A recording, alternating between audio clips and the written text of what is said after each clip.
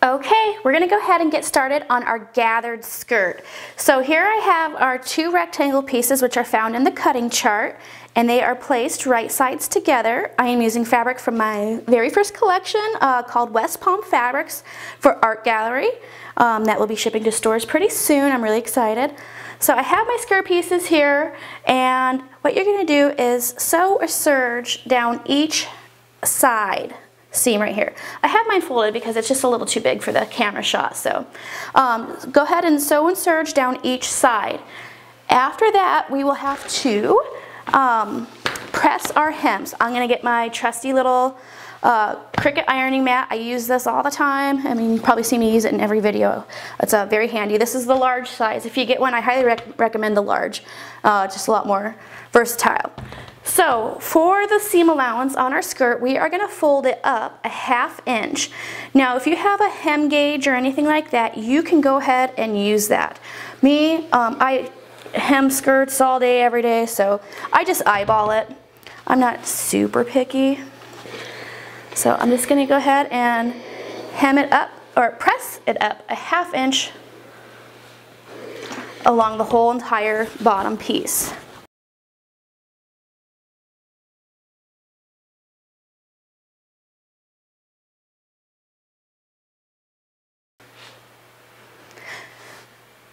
Okay, I have pressed up the entire bottom of my skirt a 1/2 inch. Now make sure if you're using a directional print that you're hemming the bottom of your skirt. This is a directional. You can kind of see from the back where the lines go.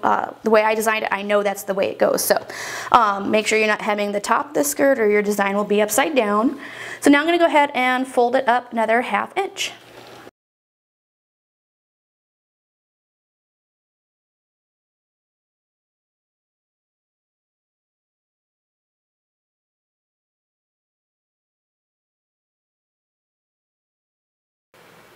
Okay, my entire bottom skirt hem has been pressed, folded and pressed, so the raw edges are enclosed. I'm going to go ahead to my sewing machine and stitch about 3/8 of an inch from the edge, top stitch it all the way around. I'll be back. Okay, we're going to go ahead and get ready to gather the top of our skirt. There's a few different ways that you can do it. I'm going to teach you the correct way today. But the way I normally do it is I put my stitch length on the longest stitch and I raise my tension up, and as I'm sewing it will automatically start to gather it, which gives me a great base for adjusting the skirt to fit my bodice. The best way to do it though is to use a basting stitch where it won't gather, so keep your tension the same, and to do 2 rows. The benefit of doing 2 rows while you're working with gathers is if you break one of your threads, you have a backup. Another benefit too is it looks really cool. Your gathers will look really nice and even, like the little pleats that it creates. It looks really good when you do 2. I typically only do this on the fancier dresses because I'm typically in a hurry, so whichever way you want to do. But yeah, so a basting stitch is just a long stitch length. So that's what I did. I sewed about 1/4 of an inch away from the raw edge with a basting stitch all the way around, and I kept long tails as well. That helps grab them for when you're getting ready to gather.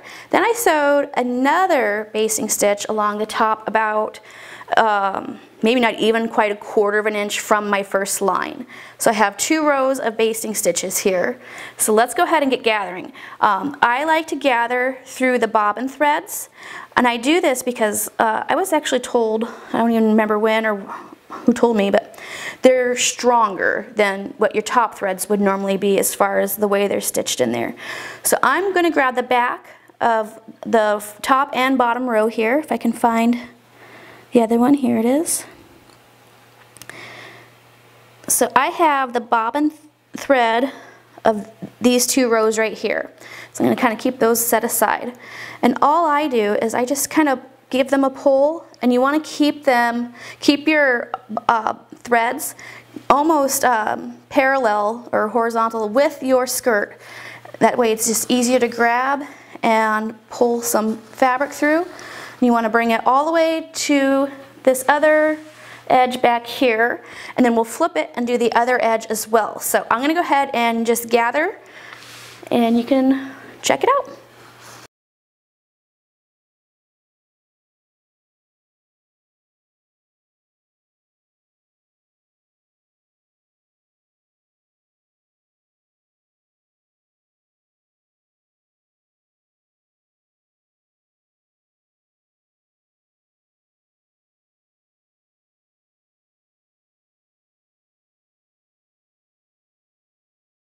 Okay, you can see I've kind of gathered my skirt. I just kind of gathered as much as I thought I needed to.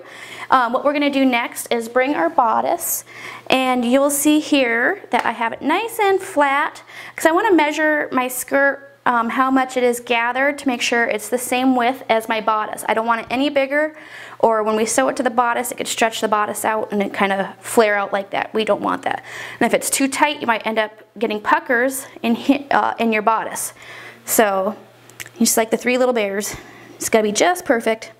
So I'm going to grab my bobbin threads again. I'm just going to kind of measure where my side seams are. Like I have a side seam here and right here, so this is where I'm at. So that's almost good. I'm going to maybe adjust it just a little bit. Okay, right there. I like where that's at right now. So what I want to do is I want to take these threads that I have from the bobbin, and I want to take my front threads, and I'm just going to tie those two into a knot to kind of keep my skirt gathers from shifting on me while I'm pinning. As you can probably tell right here, my gathers are not all that great just yet. I don't like to adjust my gathers too much right now until I have the side seams pinned. So let's go ahead and do that. Let me get my pins. So I'm going to take my skirt, my bodice is right sides out. I'm going to take my skirt and flip it over it so my skirt is wrong side out. And I'm going to take the side seam of my bodice and match it with the side seam of my skirt, and I'm going to pin right there. Make sure it's lined up nice and pretty because you don't want it to look off. Where's my side seam? Here we go. So here's my skirt side seam and my bodice side seam. Just going to give that a good pin. Okay. Let me give it a good shake too here. Okay, so now I can kind of wiggle it a little bit like that, kind of even out your gathers some that way. And then you can kind of see like right here is missing some gathers. There's quite a bit right here and right here. So I'm just going to go ahead and keep it kind of stretched with my fingers, holding it like this. And I like to just kind of grab and just slightly adjust. It doesn't take much to make it look even, especially if you did 2 rows of stitching. It looks pretty nice. You just got to fill in some areas here and there. So I like where that's at. So I'm just going to go ahead and put a pin in the center front, or maybe it's the back. I'm not quite sure what I'm pinning to right now. Just some of those gathers right there. I'm going to put another pin right there and one in between the center front and the side seam.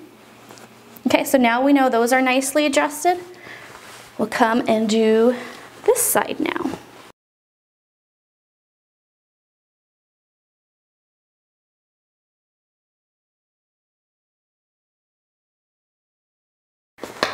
There we go. Now our skirt is pinned to our bodice. I'm going to head over to, and you're pinning it to both the main and the lining layers, and we're just going to serge and sew around those so it is an exposed seam. But that's okay. So go ahead and sew or serge around your bodice seam. Okay, I went ahead and serged around my skirt and bodice seam. If you kind of feel it, you can't really do any stretching, but we have a knit bodice. Why is that? That is because we have our gathering stitches in there still. There's a few things you can do. The funnest one to me is to kind of just pull it just enough to snap a few of them, then you can kind of pull it and it will loosen it up. Or you can get your seam ripper out and seam rip each one. But just for fun, we're going to go ahead and just kind of pop them. Just pull it. You don't want to stretch too much because you don't want to break your serge. You know, I have it sews and serges at the same time. It is a stretch stitch, but I don't want to stretch and break it too much. So just grab it a little bit And I heard it pop right here, and then you can kind of grab it and start pulling it out. If you only did one stitch, you probably won't see it on the outside. Let me flip this so you guys can kind of see what I'm talking about. So because I did 2 rows of stitching, you can see I have this whole row right here that needs to be taken out because I don't want to see that when my daughter's wearing her dress. So I like to actually do it from the back side, so I can pop it again. It's kind of fun. Pop it again. So once you kind of get it popped a little bit, you can start to move the gathers around and you can feel for it. Now see, I pulled all that out. See, now I have this nice long one, and just kind of pull. This is one of the main reasons why I don't really do 2 rows of stitching, because I don't like to take the time to remove it. Right now I'm having a really good day because look at how much I got. Sometimes when I do it, I always end up popping it every few inches and it takes forever to remove. This one's actually working in my favor today, yay! So.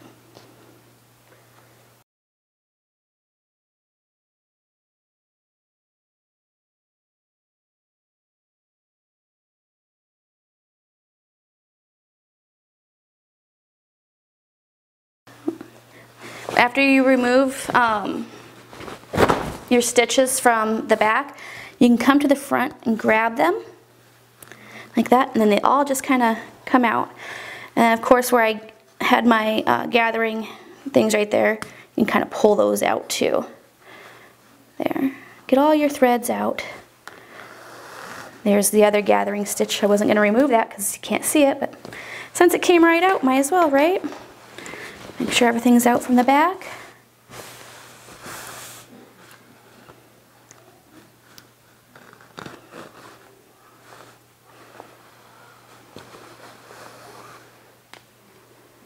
There you go. Okay, now I think we got both layers of our gathering stitch out, which is even better, I guess. So there you go. You now have your dress completed. If you're adding like the little back bows, or if you did the bow center, you can go ahead and make your bows and attach those as stated, and put your bow center on. If you're doing this bow back version, just go ahead and put that on there, and then you'll be good to go. Thank you for watching our Skyler Sew Along video. Be sure to subscribe to our YouTube channel while you're here. You can also follow us on Facebook and Instagram at Simple Life Patterns, and you can shop our website at thesimplelifecompany.com.